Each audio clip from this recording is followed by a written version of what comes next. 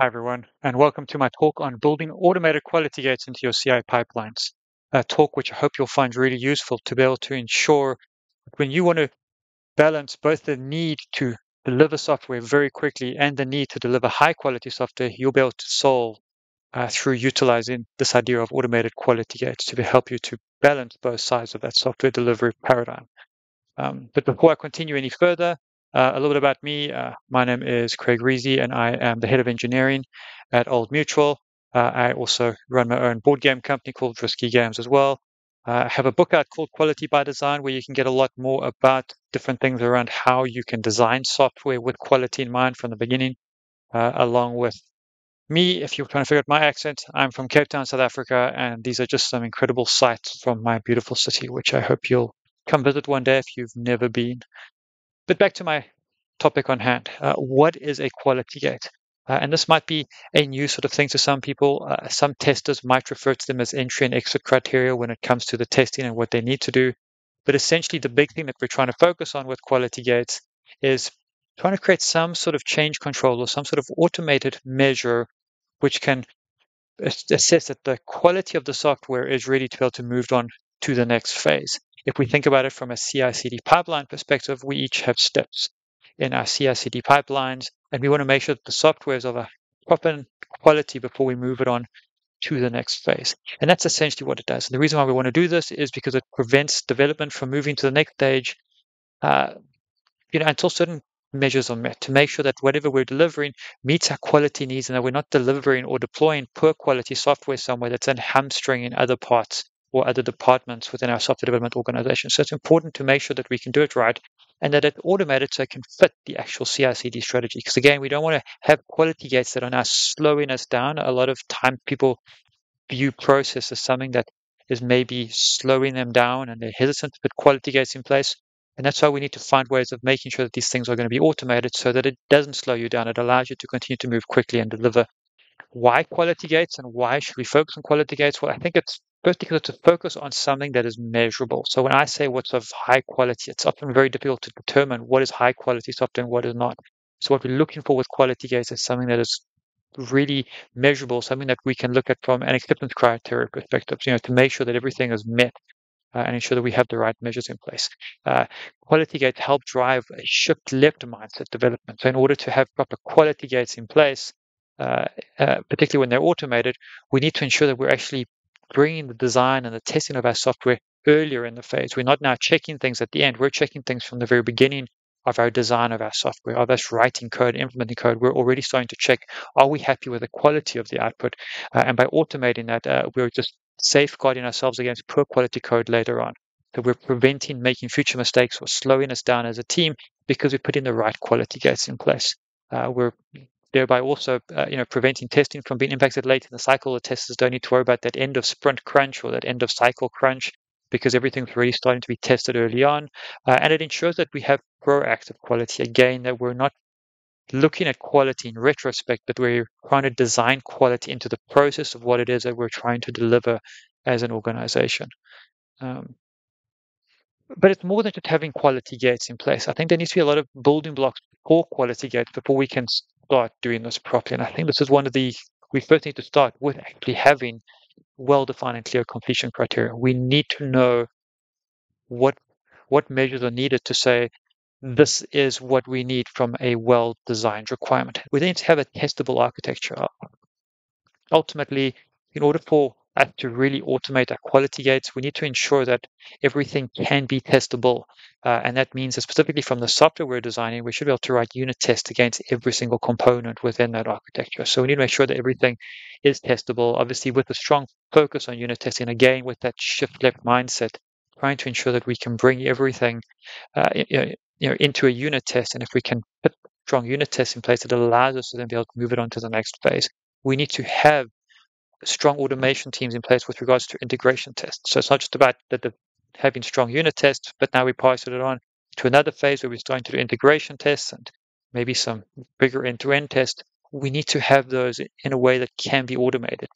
And then lastly, I guess along with the most important part being at the top with a well-defined and clear completion criteria, we also need to make sure that this we have the right sort of idea behind this. If you're working on big iterative cycles where you want to deploy once every 6 months, once every 3 months, it's probably not a good idea to try and automate that process into a pipeline, because those are really big, bulky releases that will require a lot more effort to be able to test properly.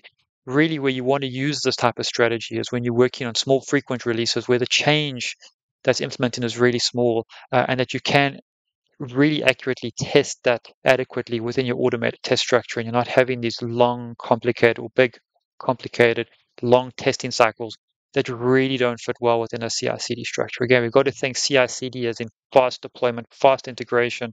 Uh, Therefore, we need to think of small, frequent releases and not these big release cycles. So you might not use it everywhere within your software delivery process, but focusing more on your small, frequent releases.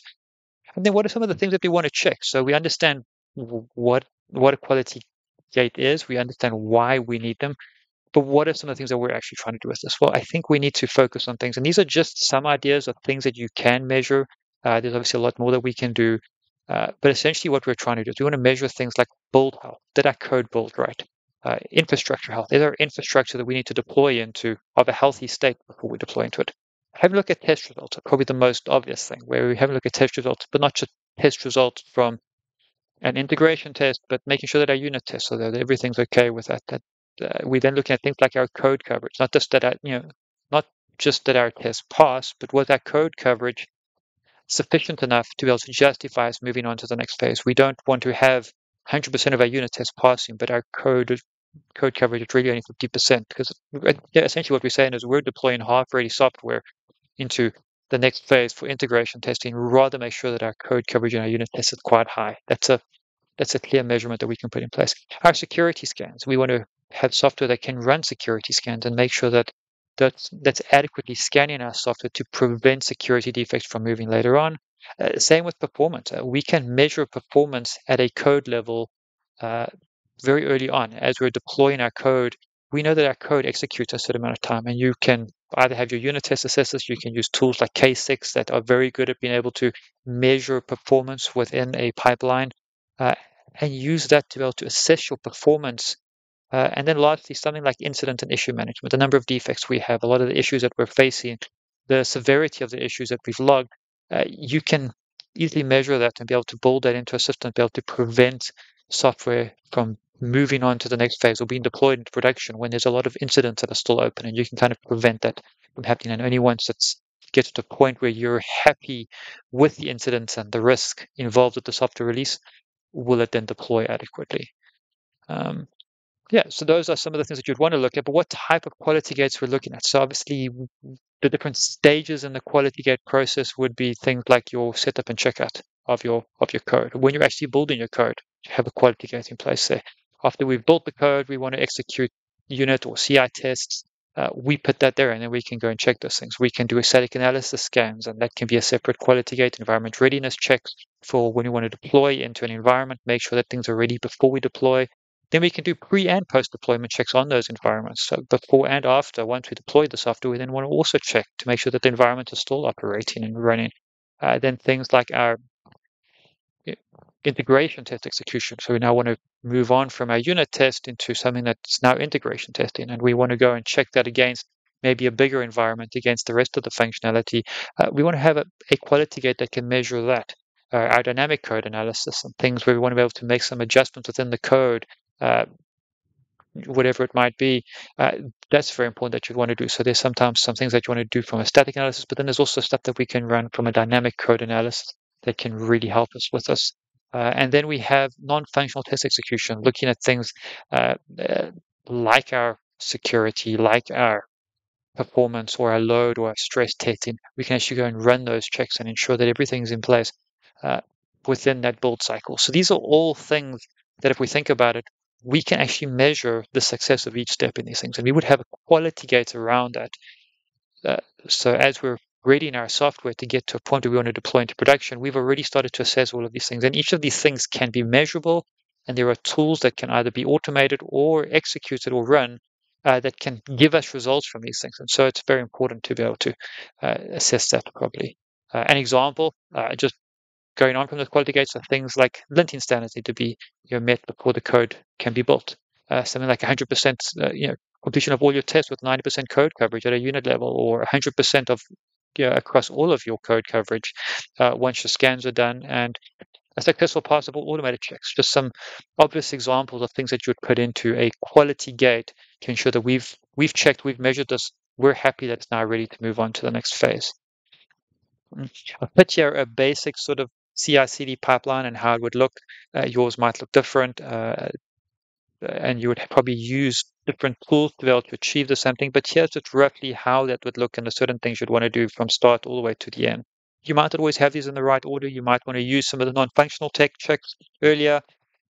You may do your dynamic code analysis earlier, and you may deploy in different stages depending on whether you have a QA environment or a staging environment or other environments in between.